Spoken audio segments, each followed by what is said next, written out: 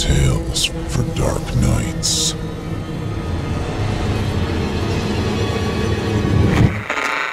Want to make sure you never miss a Chilling Tales for Dark Nights video again? Be sure to subscribe and hit that bell to turn on notifications.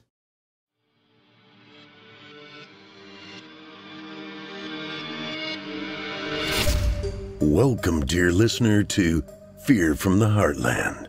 I'm your host, Paul J. McSorley. Set aside some moments now and take an adventurous ride on a journey into the psyche of some talented writers.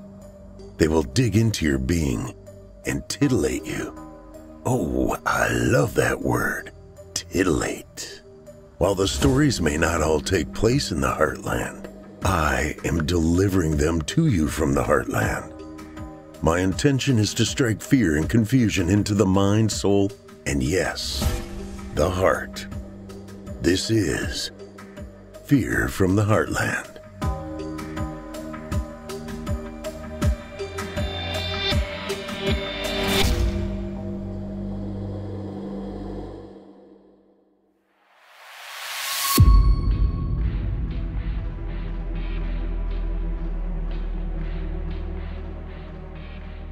Hello, Heartlanders, and welcome to Season 4, Episode 14 of Fear from the Heartland. I'm your host, Paul J. McSorley. Hey, Heartlanders, you guys patrons yet?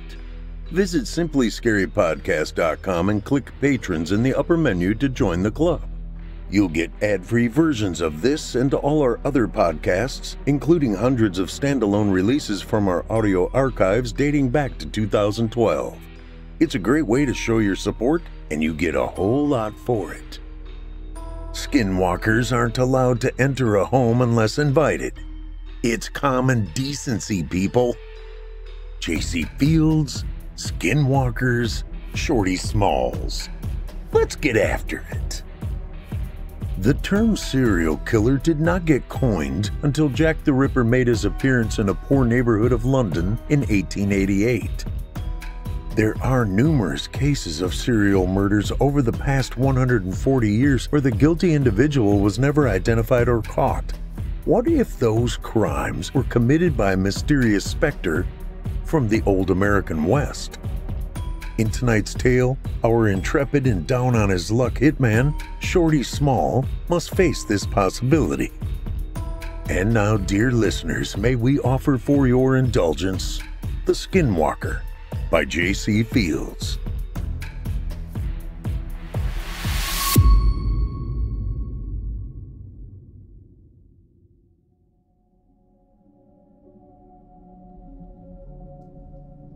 Shorty Small, a man neither short nor small, drummed his fingers on the ornately carved oak bar, the location being a well-established watering hole on Bourbon Street. Fat Tuesdays only entertained a handful of tourists on this early spring afternoon. With the summer vacation season 2 months in the future, Small's contact with the tourism board, Homer LaCroix, demanded they meet in the well-known tavern. The phone call indicated the matter was urgent. Unlike previous meetings, Homer was late. Very late. A serious display of disrespect in the eyes of Small. The once ice-cold beer sat in front of him. Having nursed it for over 30 minutes, his frustration with LaCroix intensified with each passing second. At exactly 35 minutes past the agreed-upon time, noon, LaCroix slipped into the bar breathless. Taking an empty bar stool next to Small, he said to the bartender, "A beat a draft." With a nod, the man moved to pour the brew. Small growled, "You're late. That's 35 minutes of my life I'll never get back. I've got a good excuse. You're the one who called for this meeting. Urgent, you said. So guess what? You've got 5 minutes to convince me not to walk out of here." The beer appeared in front of LaCroix and he downed half of it in several gulps. "Wow, I need a dot." Narrowing his eyes, Small snarled, 4 minutes. Tourism board is offering you $60K to find someone. Who's the someone? Someone who could be over 100 years old. Oh, good grief, Homer. Makes sense. Have you ever heard of the Axeman of New Orleans? No, but I'm sure you're gonna tell me. You're down to 3 minutes. Right before World War I ended, a series of murders occurred here in New Orleans by someone wielding an axe. That person was never caught. That person is dead by now, Homer. One would think so. Oh, good grief, just tell me the damn story. LaCroix emptied his beer mug and waved it at the bartender. The man brought him a new cold brew and set it in front of the Cajun. He took a sip. Ah, now the tale. Starting in May 1918 and lasting through October 1919, a serial killer stalked Italian immigrants here in New Orleans. He used an axe to attack and in many cases kill his victims. The press proclaimed him the Axeman of New Orleans. Homer, like you said, that's over 100 years ago. Exactly, Shorty. With a sigh, Small shook his head. Go on. Anyway, a suspect was never identified or caught. His killing spree stopped suddenly in October of 1919. However, before that date, March 13, 1919, newspapers published a letter supposedly from the Axeman. If he was never identified, how do they know it was a male? Surviving victims claim to have witnessed a shadowy man running away with an axe in his hand. Huh, what about the letter? The letter indicated he would kill again at 15 minutes after midnight on the night of March 19. However, he would spare anyone playing or listening to jazz at that time. You're kidding. Nope. All the New Orleans dance halls and private parties had a jazz band playing that night. Every single professional and amateur jazz band in the city was booked. Also, no murders occurred. How many victims were attributed to this guy? 6 dead and 6 wounded. Homer, that's 18 months and only 6 dead. Correct. Okay, what's happened? There was another axe murder 2 nights ago, and the New Orleans Tribune published a letter this morning from someone claiming to be the Axeman. Small rolled his eyes and then shook his head. It's a copycat, Homer. That's what the police are saying, and are confident they will catch him. But the tourism board is nervous this will scare off tourists. They're always scared something will scare away tourists. Keeps you and me employed. True. What do they want me to do? They believe you can catch this guy before the police do. Small folded his arms. I'm not going to interfere with the police, Homer. They don't want you to, but you use, let's say more unconventional methods than the police. Unconventional isn't going to work if this is a copycat killer. What if it's the real Axeman? Oh, good grief. LaCroix handed Small a sheet of paper. This is the letter the Axeman sent to newspapers on March 13, 1919. Small put his glasses on and read the letter to himself. Hell, March 13, 1919. Esteemed mortals, they have never caught me and they never will. They have never seen me.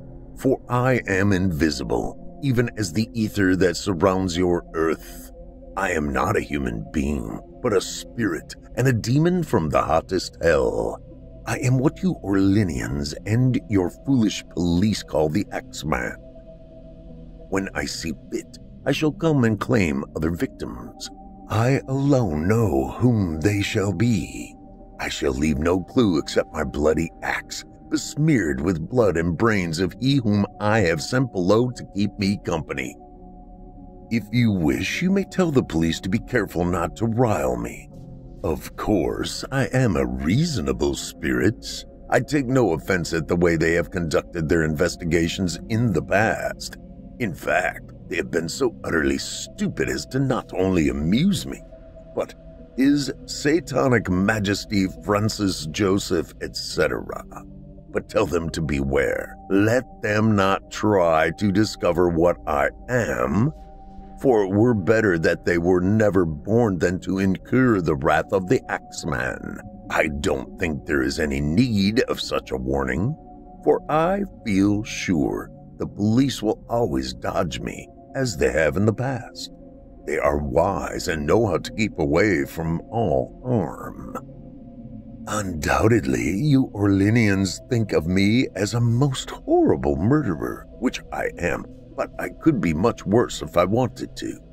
If I wished, I could pay a visit to your city every night. At will, I could slay thousands of your best citizens, for I am in close relationship with the Angel of Death.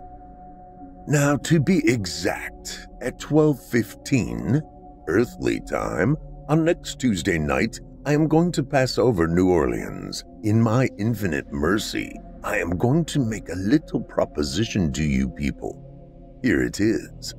I am very fond of jazz music, and I swear by all the devils in the nether regions that every person shall be spared in whose home a jazz band is in full swing at the time I have just mentioned.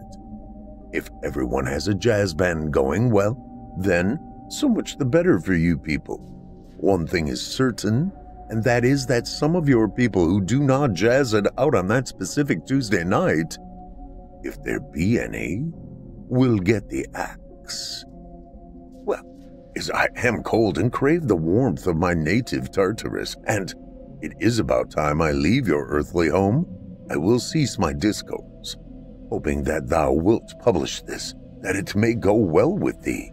I have been, am, and will be the worst spirit that ever existed either in fact or realm of fantasy. The Axeman. Homer, this doesn't prove anything. The guy obviously had a sense of humor. He was playing on the fears of the local citizens of New Orleans at the time. If there is a recent letter, it means someone new is messing with the police and the media. I agree, but a tourism board is offering good money for you to stop whoever it might be. Why not take advantage of the situation? Well, hell, $30K up front and the rest when I finish, regardless of the outcome. A large manila envelope suddenly appeared on the bar. 3 stacks of $100 bills. That's $30,000. Do your normal excellent job, Shorty, and there'll be another 3 stacks. What the fuck am I supposed to do with this? Carry it around all day? Take it home and put it into a safe you installed in your new home's closet. How'd you... He paused. Never mind. He stood and left the bar without saying another word. Small walked out of the bedroom and found Claire standing just outside, her arms folded and tapping her foot. How much this time, Shorty? And what do they have you doing? Fool's errand. They've got me chasing a 100-year-old boogeyman. What's his name? Ever hear of the Axeman of New Orleans? Vaguely. What did he do? Killed 6 people here in New Orleans with an axe around 1919. Yuck. Thought I'd go see Dr. Carmen Fowler. She might know something about him. Can I go? To see Dr. Fowler? Why would you want to do that? I don't. I need you to drop me off at the registrar's. Small raised an eyebrow. Did you finally decide to go back to school? She nodded. I'm worried it might be my last chance. I doubt that, but I'm glad you made the decision, Claire. She moved closer and hugged him. How much did you put in the safe? $30,000. We're going to be okay financially, aren't we? Yeah, if I can figure this Axeman fellow out. Carmen Fowler, Ph.D. in anthropology, welcomed Shorty Small into her cluttered office. Just move those books. I'm trying to clean the place and it's going slow. After shifting a stack of old books, Small sat across from her at a small conference table. What trouble has the tourism board got you solving today, Shorty? Tell me about the Axeman of New Orleans. Raising both of her eyebrows, the good doctor stood and went to a floor-to-ceiling bookcase stuffed with notebooks and reference material. It took her several minutes to find what she needed. Extracting it from the shelf, she returned and placed the volume down in front of Small. The Axeman of New Orleans, the true story. The author's name is Miriam C. Davis. She published it in 2017. She's a PhD and teaches history at a college in Alabama. She compares the Axeman to Jack the Ripper. Just like him, the Axeman has never been identified. Have you read the letter published in the paper in 1919 supposedly from the man? I have, but it's been a while. Small handed her his copy received from LaCroix. She put her glasses on and studied the page. When she handed the letter back to Small, she chuckled. I take it you don't buy what he says? Small shook his head. No, he was playing to the fears of the citizens in New Orleans. There was a lot of panic during those years, and you're right, he was. Dr. Fowler, it happened over a century ago. The guy's dead. With a smile, she continued. Jack the Ripper was active in the fall of 1888 in a poor section of Whitechapel. 30 years later, the Axeman appears in New Orleans. What if I told you there are numerous other unsolved serial killer incidents throughout recent history? Also, without having a suspect identified or caught. I'd listen to what you have to say. What I am going to tell you is not based in science or facts. It is based on the writings and opinions of several notable anthropologists. Okay. She stood and went to the bookshelf again. After locating a loose-leaf volume, she returned to the table. The trail starts in Austin, Texas from 1884 to 1885. 8 victims, all killed with an axe, were found. The killer was never identified, and the murders suddenly stopped. Jack the Ripper appears in London in 1888. He mutilates 5 women. Scotland Yard never identified a suspect, and like in Texas, the killings suddenly stopped. Small displayed a slight smile. Let me guess. The next one is the Axeman of New Orleans. Yes, 1919 to 1920. 6 murders, also with an axe. No suspects, and the killings suddenly stopped. When's the next one? Cleveland, Ohio, 1935 to 1938. 12 definite victims, possibly 20. All were beheaded and mutilated. Some were never identified. Then we have the Zodiac Killer in Northern California with 5 confirmed deaths and 37 possible. These occurred in the 1960s and early 1970s. Once again, the killer has never been identified. Doctor, you're suggesting a pattern here, aren't you? I am, and so have some of my colleagues, but there's more. In 1978, the Bible Belt Strangler killed 11 victims across Arkansas, Mississippi, Tennessee, and Kentucky. Many of the victims were never identified, and the killer is still unknown. Small rubbed his temple, but remained quiet. Fowler referred to her notebook again. Colonial Parkway, Virginia. 4 couples disappeared. 3 of them were found dead, their cars abandoned on the highway. The 4th couple's bodies were never located. No persons of interest. These occurred between 1986 and 1989. Finally, there's what police call the Long Island serial killer. 16 victims were discovered between 1996 and 2013. All the bodies were found on Long Island, New York. She paused. The police have yet to identify a suspect. Doctor, apparently you think there is a common link between all of these incidents. There is. How do the survivors of the Axeman describe the killer? A shadowy figure. No details were remembered. Exactly. All of the cases I just mentioned include inconsistent recollections of the killers by witnesses. Many of the incidents left no one alive to give a description. The Axeman murders here in New Orleans are the key. Okay, Doctor, you've got my attention. What's the bottom line? I personally don't buy this, but many believe the killer is the same in all these cases. Those murders go back 140 years, Professor. I'm aware of that. Like I said, I don't agree with them, but it's hard to argue with the facts. The killers were never identified. So who do these colleagues of yours suspect? They suspect the killer is an eternal demon who takes on human form to commit these gruesome murders. Pursing his lips, Small kept his gaze on Fowler. Well, whoever this demon might be, he's back. Before returning to his parked vehicle, Small made a detour to Gibson Hall to check on Claire's progress. When he arrived on the 2nd floor, he saw her and a woman about her same age talking in the hall outside the admissions office. When Claire saw him, she smiled and waved him over. "Shorty, this is Margaret Causey. She's with the admissions office." The woman offered her hand and said, "It's nice to meet you, Shorty. Your name certainly does not describe you." As they shook, she continued, "We certainly are looking forward to Claire attending the university." He nodded toward Claire. "She's been talking about this for a long time." "Excellent. I have to run, but we will see you next week, Claire. I want to get your placement exam scheduled." The woman turned and re-entered the admissions office. "Congratulations. Apparently your meeting went well." Claire smiled. "Yes, it's exciting and a little terrifying at the same time." He put his arm around her shoulder as they walked back to the stairs. "You'll do great." Once outside, they strolled toward the parking lot. Claire looked up at the big man. "Are you going to talk with Madame Adriana? She might know more about these Axemen than an academic." "That's what Dr. Fowler suggested." "She did?" Small nodded. "I'm going to borrow Henry's airboat tomorrow and go out and see her." Claire grew quiet. "What's the matter?" "You need to be careful, Shorty. While the tourism board pays well, they don't pay you enough to get killed. I worry about that."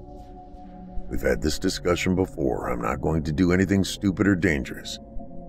She chuckled. "Right. Like the time you got bit by a rougarou." "I didn't get bit. It was a scratch from something else." "What about the ghost of George Russell?" "You're the one who got hurt. Me, I'm not worried about. You are a different matter. I don't want anything to happen to you." She stopped in the middle of the sidewalk and faced him. "You're worried about me?" "Of course. Why wouldn't I be? You're extremely important to me, Claire. You know that." She folded her arms. "You never tell me.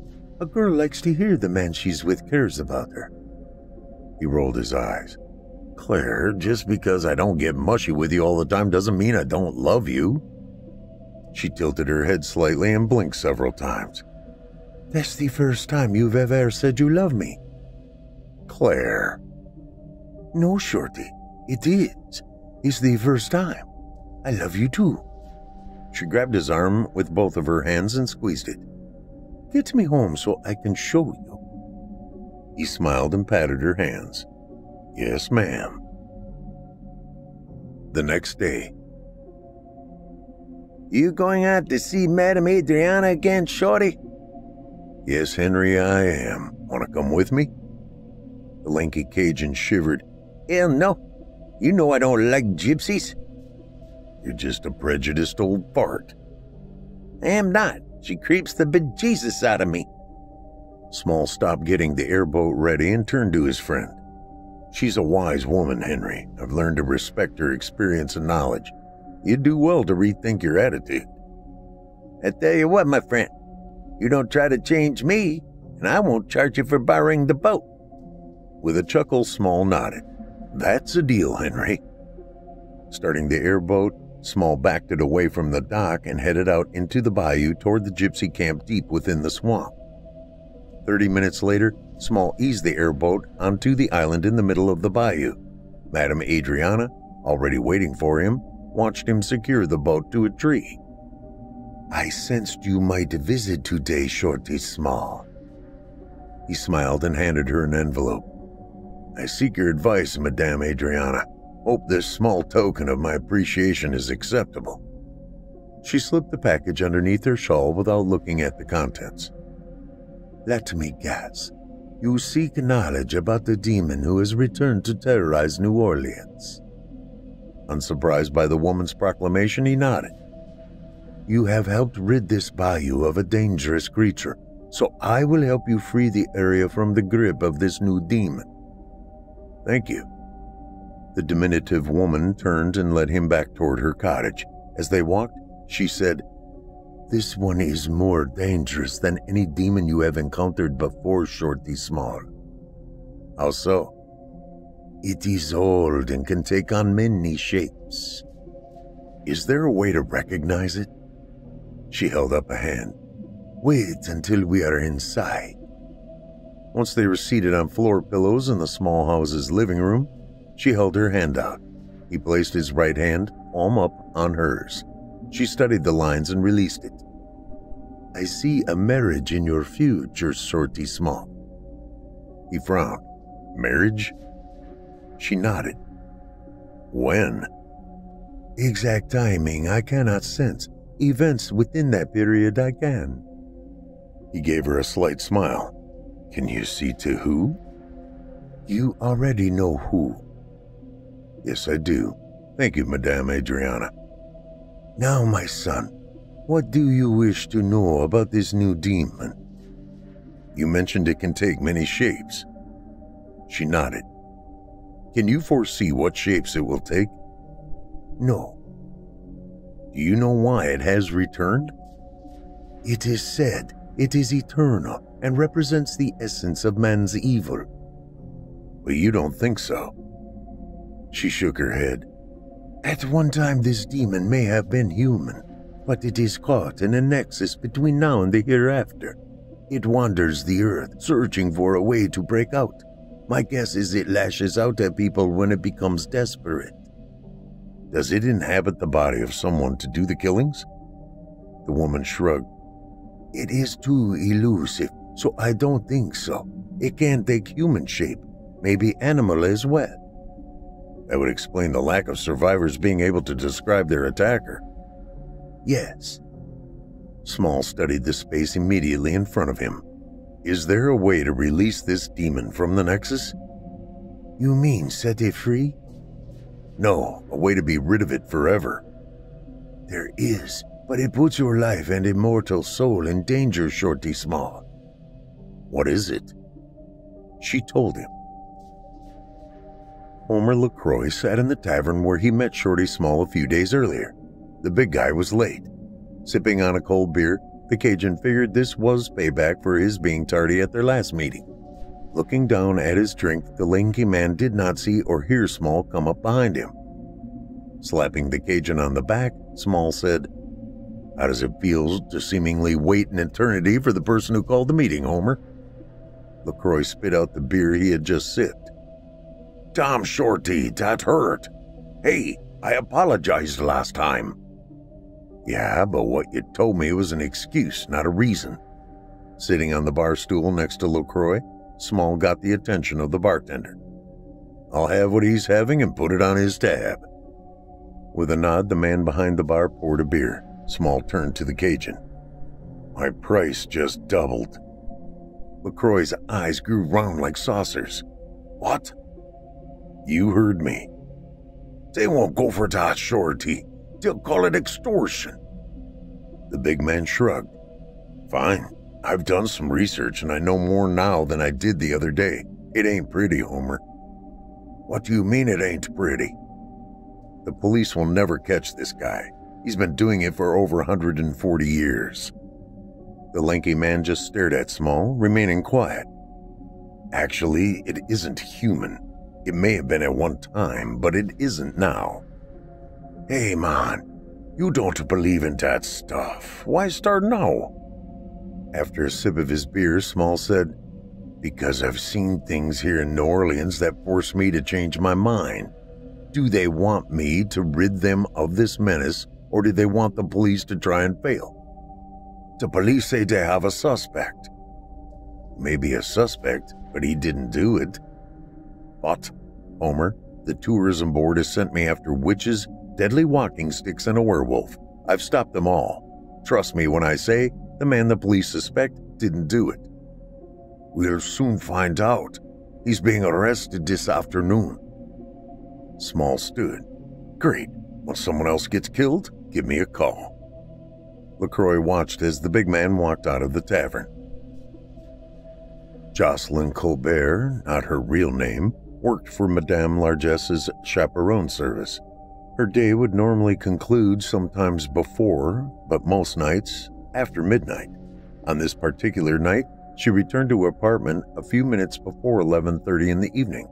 Tired and growing weary of her current profession, she used her key to access her living quarters.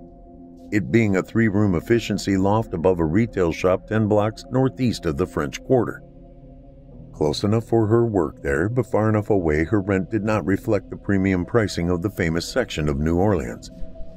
Her naturally brown hair, dyed fiery red, and her crystal blue eyes gave her an exotic look, a look in high demand by customers of Madame Largesses. Mondays were her normal day off, and tomorrow was Monday.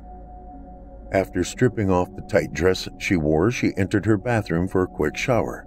The last image she would ever see was the blurry outline of a man swinging an axe blade toward her forehead.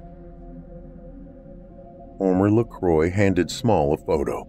They were meeting in a coffee shop not far from Claire and Shorty's house. Small examined the photograph. Redhead, huh? Call her by Clairol. What did she do for a living? Escort service.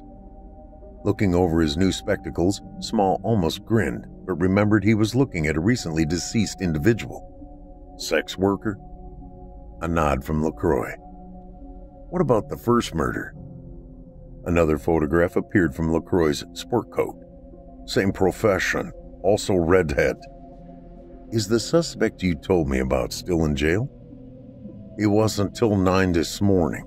The police released him without comment or apology. Is the tourism board prepared to meet my terms? Another nod and the appearance of a large manila envelope. Can I keep these photos? Yes. LaCroix paused for a brief moment. Shorty? What? The board would like for you to stop this before it gets picked up by the national news media. Bad for business. After draining his coffee cup, Small stood. I'm sure the escort services aren't too pleased about it either. Where do you think the extra money came from? Small chuckled as he walked out of the coffee shop. After spending the day in the Tulane University Library, Small visited the office of Carmen Fowler. She welcomed him and closed the door. This is a surprise, Shorty. Hope you don't mind my showing up without an appointment. Nonsense, I enjoy our conversations. What can I do for you today? I need to run a few ideas past you. Is this about the Axeman? He nodded. Please sit. When they were both settled at her small conference table, Small clasped his hands in front of him and said, I thought about what you told me the other day. After spending time in the university's library, I have a theory I'd like to run past you. She smiled. Your theory the Axeman is a demon of some kind makes sense. Have you ever heard of the Navajo legend of the Skinwalker? I've heard of it, but refresh my memory.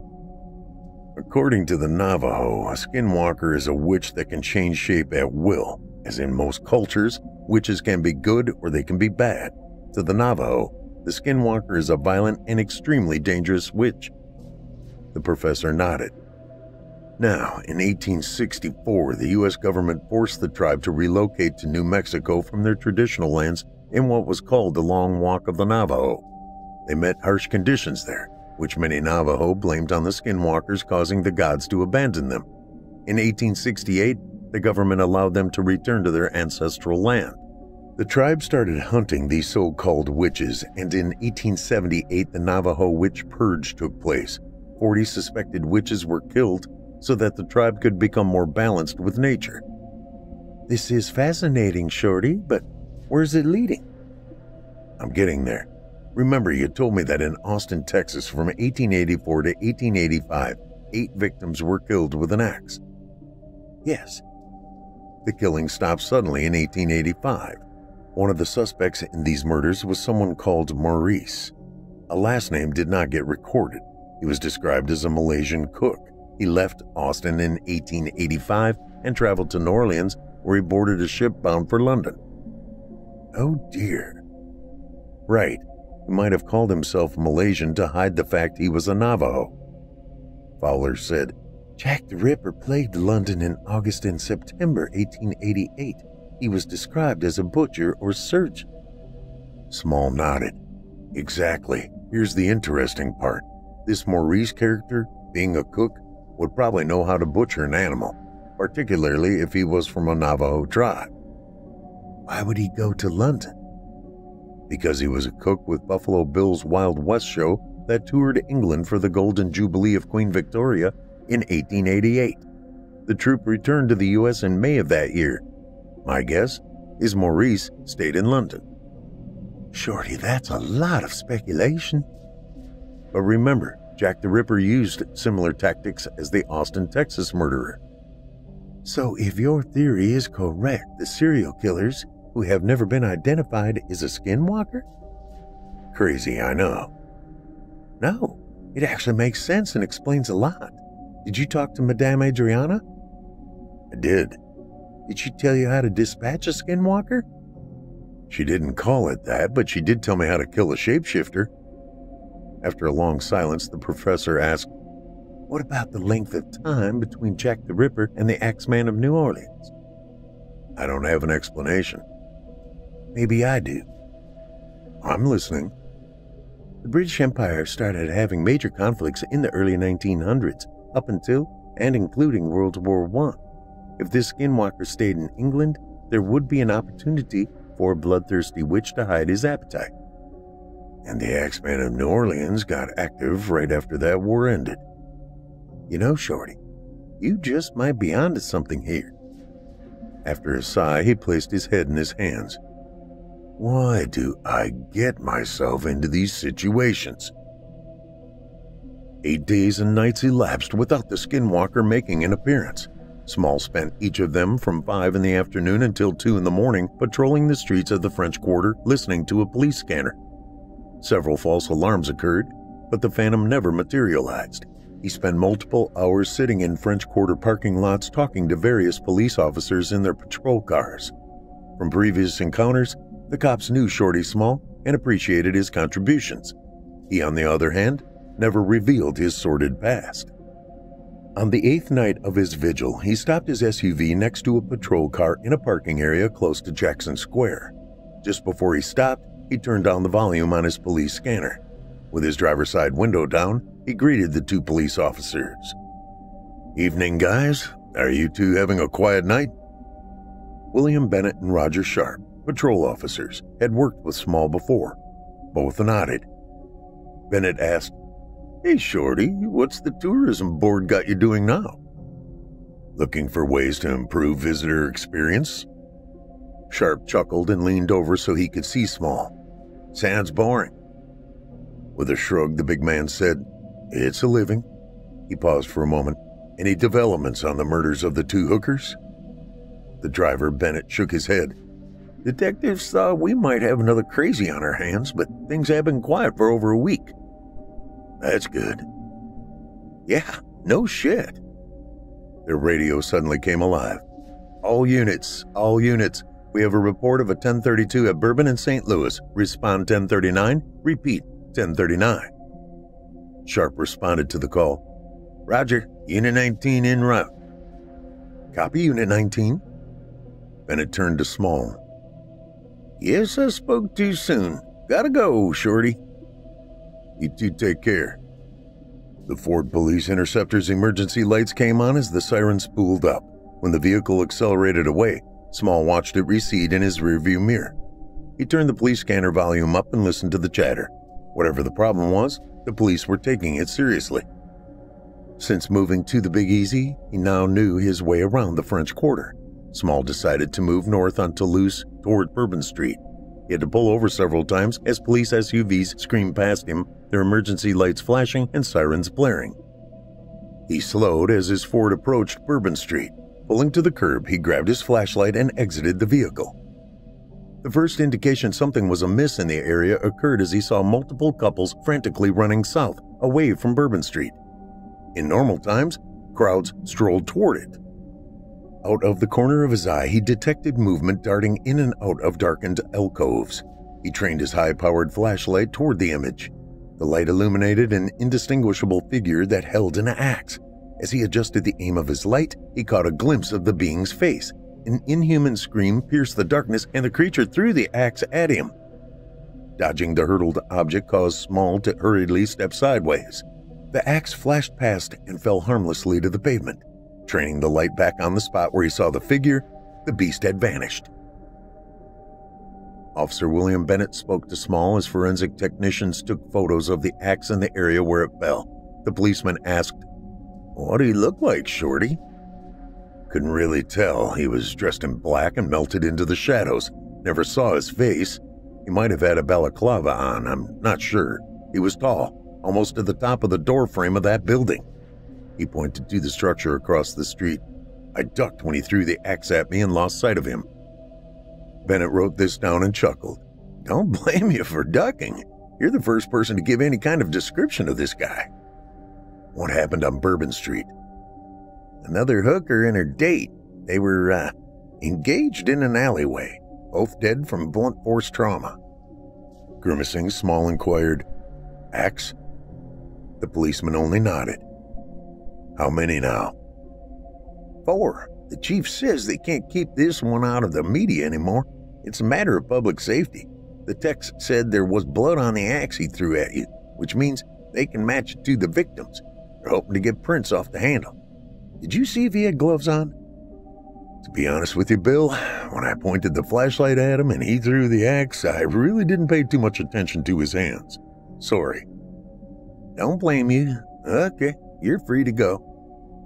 Small returned to his SUV and continued to watch the police activity around the fallen axe. He mumbled to himself, Nah, Bill, you won't get any prints off the axe handle. Even if you do, no records will exist. After spending another afternoon in the Tulane library, he photocopied several pages and 2 drawings. Satisfied with his afternoon labor, instead of patrolling the streets of the French Quarter, he returned to the house he shared with Claire. Sitting on the back deck an hour after sunset, the sound of tree frogs and cicadas provided a background symphony. Neither spoke as Small watched a satellite cross the northern sky. Finally, Claire said, When did Madame Adriana say this wedding would occur? She didn't. All she said is it would happen. So, how does that make you feel, Shorty? With a grim smile on his face, he turned his head to look at her. I'm not much of a catch, Claire. You could do better. Not how I see it. Small did not comment. Claire continued. Shorty, I'm not going to push you about marriage, but when you're ready, just let me know. He nodded and remained quiet for a few moments. I'm flying to Santa Fe, New Mexico tomorrow. I figured you would. Do you have an appointment? Yes, Dr. Fowler made it for me. It's with an anthropologist she knows at the University of New Mexico in Los Alamos. How long will you be gone? Depends on what I learn. You'll be careful, right? Yes, Claire, I'll be careful. Los Alamos, New Mexico. Shorty Small shook the hand of Dr. Clayton Bentley as he was greeted in the academic's office. After he closed the door, the professor said, It is nice to meet you, Mr. Small. Carmen Fowler speaks very highly of you. She has been extremely helpful to me over the past year. It's nice to meet you as well, Professor. Please, sit. He motioned toward a small conference table similar to the one in Carmen Fowler's office. When they were seated, Bentley tilted his head. Carmen said you have questions about the Navajo Skinwalker. Small produced one of the photocopied sketches of a skinwalker he found in the Tulane library. The picture depicted a medium-sized man walking on 2 legs. The feet were elongated, with dark hair and toes ending in sharpened nails. The hands were also long with hair and pointed claws. On the figure's head, it wore the skin of what looked like a large coyote. The eyes were narrowed, and the creature bared fangs. It is called Yi-na-lushi, which translates to, with it, he goes on all 4s. In the Navajo culture, the skinwalker is a harmful witch that has the ability to change into an animal at night. How dangerous are they, Professor? Bentley smiled. They are legend, Mr. Small. Witchcraft has been part of the Navajo spirituality since our ancestors settled in this part of the continent centuries ago. Why are you so curious about these creatures? Dr. Bentley, I am a skeptic by nature, but I have seen things in the bayous of Louisiana that cause me to question my skepticism. Small tapped the picture with his finger. I saw this creature the other night on the streets of the French Quarter, and it threw an axe at me. Instead of laughing, Bentley did just the opposite. He frowned. You saw this creature? Yes, I used a high-intensity flashlight on it. It had just used the axe on 2 individuals on Bourbon Street. I see. What can you tell me about it? Are you a religious man, Mr. Small? Not particularly. Good, because the Skinwalker will cause you to question your beliefs. He gave Small a grim smile. There are many legends about Skinwalkers. Most are just that, myths. Many of those stories revolve around fallen medicine men who have turned to causing harm and, in many instances, unprovoked killing. What about the man called Maurice in Austin who is suspected of the servant girl murders? I've read he may have traveled overseas and became Jack the Ripper. The academic's eyes grew wide. You read my paper? I did. Not many have. I wrote it over 3 decades ago. Yes, I know. Small showed him a sketch of Jack the Ripper. If you take away the felt top hat and cloak, you have a picture of a Skinwalker. The professor studied the 2 images and slowly nodded. Yes, I can see that. Now, how do you kill a Skinwalker? Looking up, Bentley took his glasses off and pinched his nose. Have you ever heard of the plant Aconitum napellus? Small shook his head. Maybe you've heard it under the name wolfsbane? Yes. It is said Skinwalkers are hard to kill, almost impossible, but they are susceptible to the wolfsbane plant's toxicity. There are no studies to confirm this, but the assumption is if shot in their neck or head with a bullet dipped in the ash of the plant, the creature will die. What about a hollow point bullet filled with wolfsbane powder? The professor blinked. I'm not following you. The bullet is designed to mushroom when it strikes a target. If there's wolfbane in the hollow cavity, it would be dispersed more rapidly. Bentley placed his elbows on the table and made a steeple with his hands. He nodded several times, tapped his lips, and stared at the tabletop. Yes, I think that would suffice. But do not miss. I have no intentions of missing. If you do, making a Skinwalker mad is not good for one's family or the shooter. I'll keep that in mind. He paused. Where can I find wolfsbane? Over the next few days, Small sequestered himself in his workshop in the backyard of their home. He came out to eat dinner and to sleep, but when the sun arose the next morning, he could be found hunched over his workbench. On the 3rd afternoon, Claire brought him an iced tea and watched him loading ammunition for his Glock 21. Can I ask you what you are doing, Shorty? He straightened, removed the dust mask he wore, and accepted the offered glass of tea. Sure, I'm hand-loading bullets. For what? For the Skinwalker. She frowned and closed her eyes. Oh, Shorty, why? Because I was asked to get it off the streets, plus the additional $60,000 they will owe me. 60,000? He nodded. I can pay for Tulane with. She stopped and brought her hand to her mouth. I'm sorry, Shorty. I had no business thinking you'd use the money for my college tuition. But that's what it's for. You won't have to take out a student loan. We can pay cash. So you think this Skinwalker is real? Not only do I think it's real, I know it's real. I saw it. Did you tell the police what you saw? Hell no. They're looking for a tall dude dressed in black. The creature I saw was about 5'8" or so and hunched over. When are you going to start looking for him? As soon as I get back from Madame Adriana's tomorrow. The metal canister handed to Shorty Small by the gypsy weighed less than a pound and looked to be the size of a ground pepper can. She pointed at it. The powder is extremely fine. You must wear protective clothes when you handle it, Shorty. I understand. How concentrated is this stuff? 1 gram is all you will need per bullet. That shouldn't be a problem. She folded her arms. Have you proposed marriage to this woman yet? Raising his eyebrows, Small then shook his head. No, but we've discussed it. And?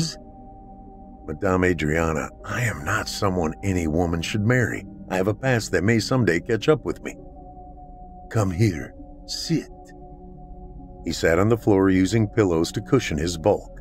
She held her hand out. He placed his right one in it with the palm up. She studied the lines in his hand for an extended amount of time. Finally, she released it and looked up. Your past has disappeared from your lifeline. You are free because of the good you have done. I've done little good in my life, Madame Adriana. Nonsense. Look around you, Shorty Small. If you had not helped my people, we would no longer be here, or perhaps even alive. I don't... She held her hand up, palm toward him. Shh.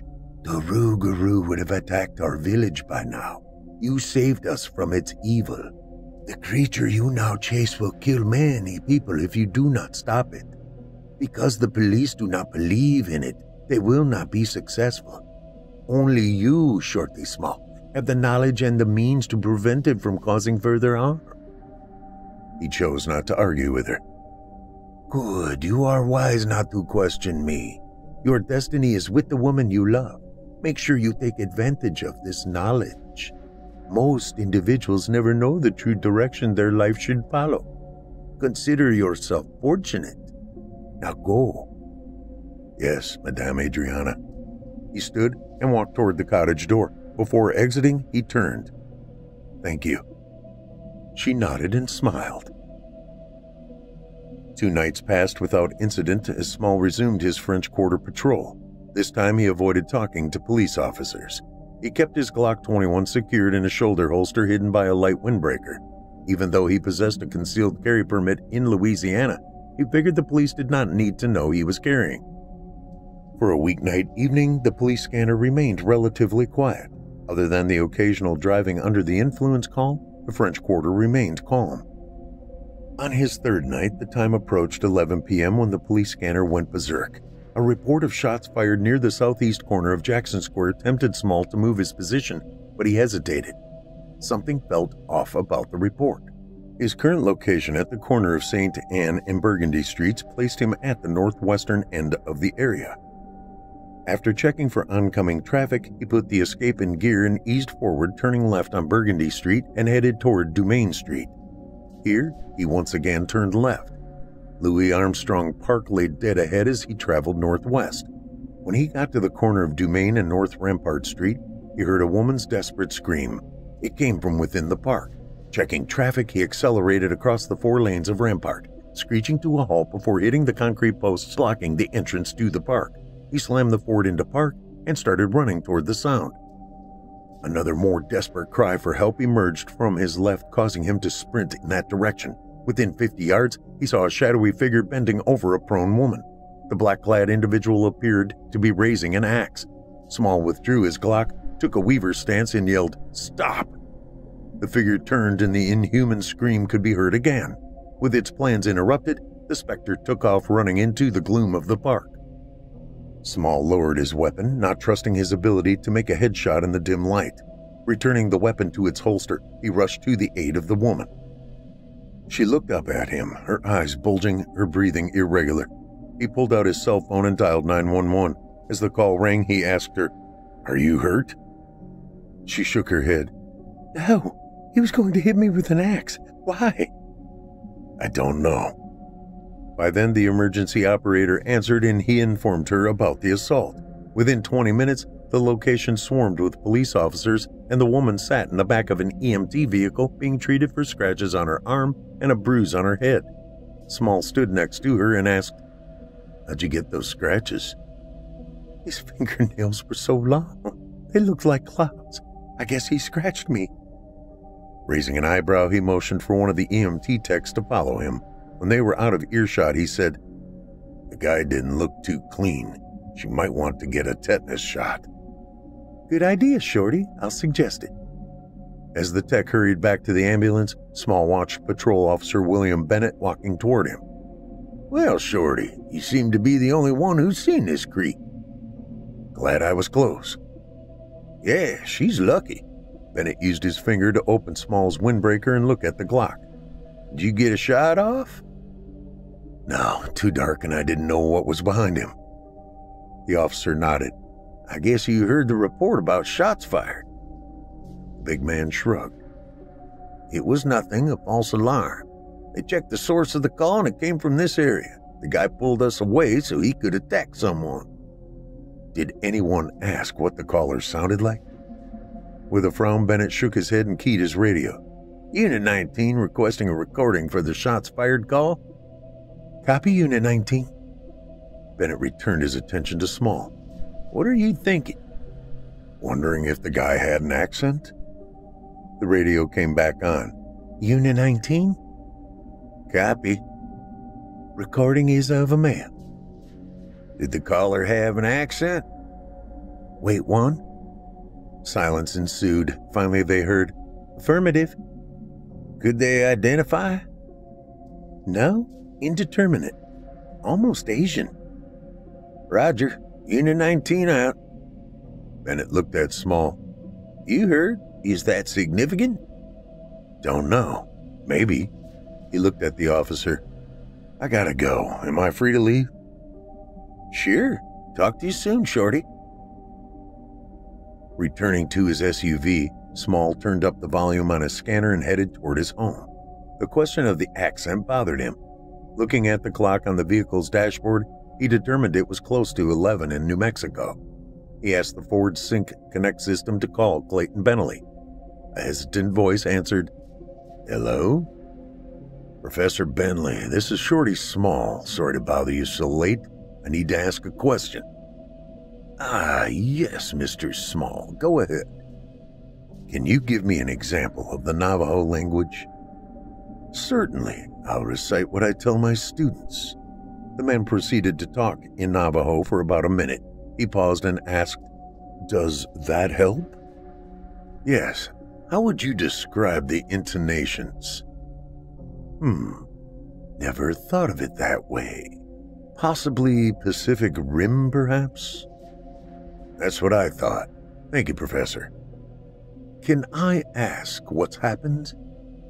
Our Skinwalker used a cell phone and his voice was recorded. Oh dear. Yeah, oh dear. Can you get me a copy of the recording? I think I can. I'll call you tomorrow. The next day. The Navajo and the Apache descended from a single group of indigenous peoples who scholars believe migrated from Canada somewhere around AD 1450. There is some debate about the exact timing, however. Both Navajo and Apache languages belong to a language family called Athabascan. This language has a similar linguistic pattern spoken by native peoples in Alaska and west central Canada. Small listened on his cell phone as the professor lectured. So, you recognize the caller's accent? Oh, yes, definitely Navajo, but it is more formal than current speakers. What does that mean? Probably someone who learned the language a long time ago. Languages evolve, Mr. Small. Huh. Do you suspect this to be the Skinwalker we discussed? Yes, sir. Fascinating. Will you keep me informed about him? I'll do my best. Claire stuck her head into his office and said, I'm leaving for the university. I'm getting ready for my placement tests. What are your plans today? Not sure. I'll send you a text when I figure it out. She smiled, entered the room, and gave him a kiss. He watched her leave and then stood.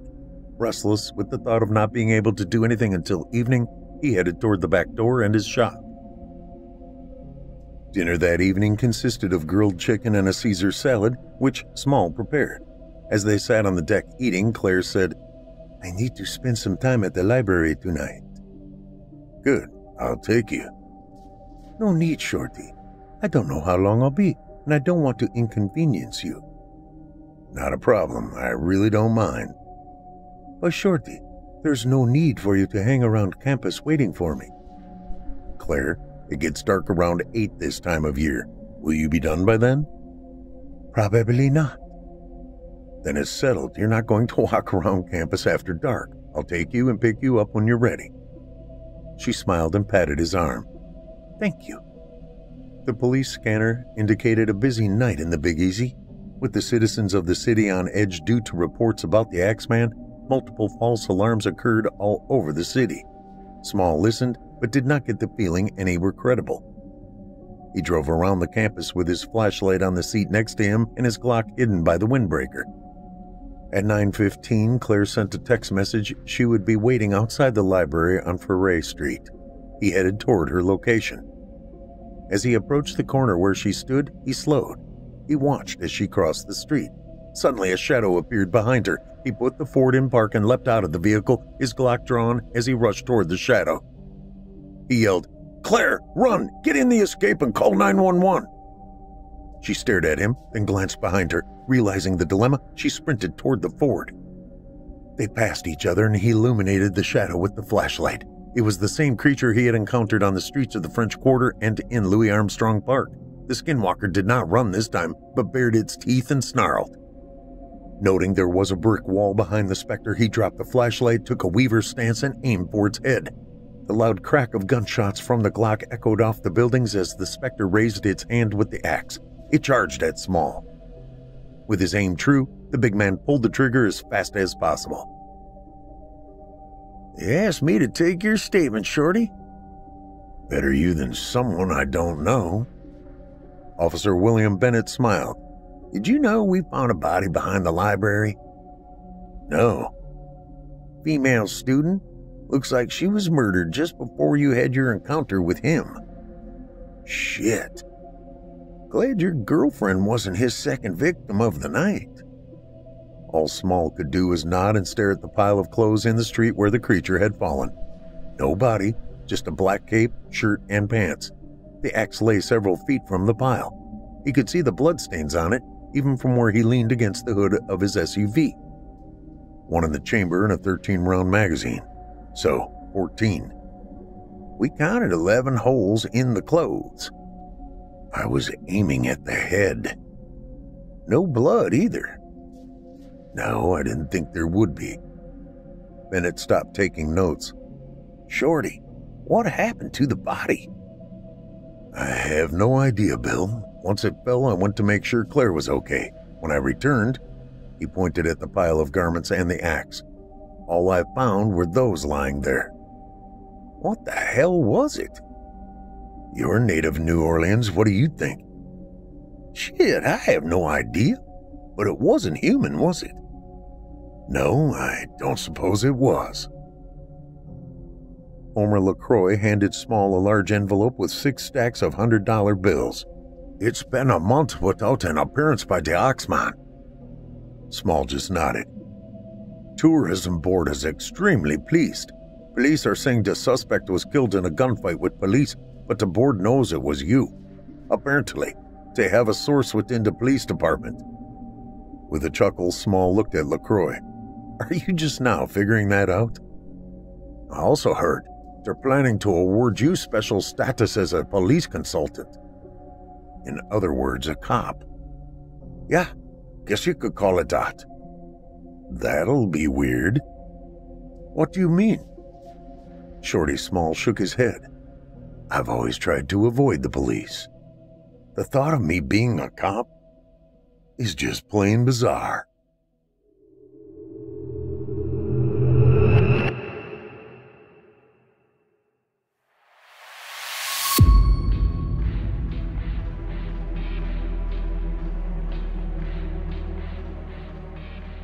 I hope you enjoyed tonight's story, The Skinwalker, penned by J.C. Fields.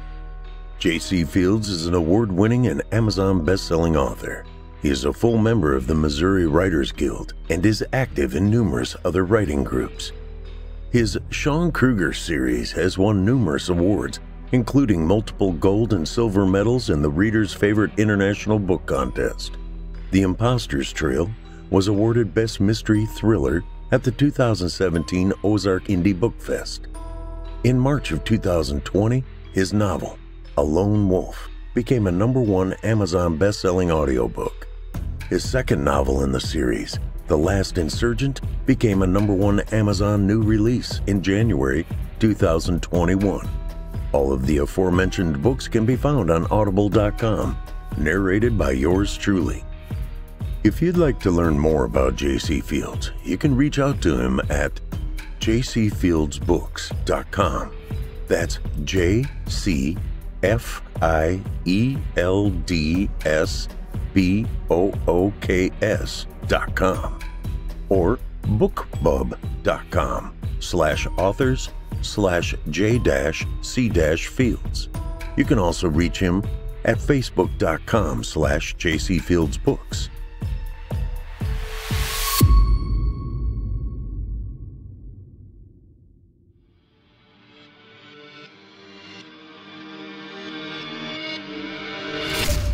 If you enjoyed tonight's story hosted by yours truly, Paul J. McSorley, you can search my name on Chilling Tales for Dark Nights on YouTube for additional previous stories. If you'd like to hear more lengthy tales, be sure to take a look at my audiobooks. Available now on audible.com or just visit paulsbooks.net. That's paulsbooks.net. You can also find me personally on Facebook and Twitter.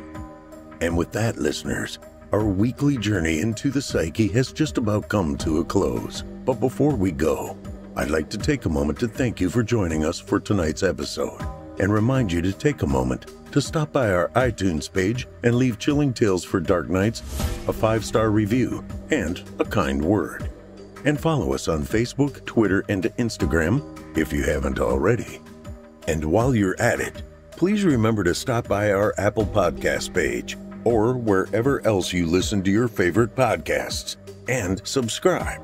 The charts are based on subscriptions, not listens.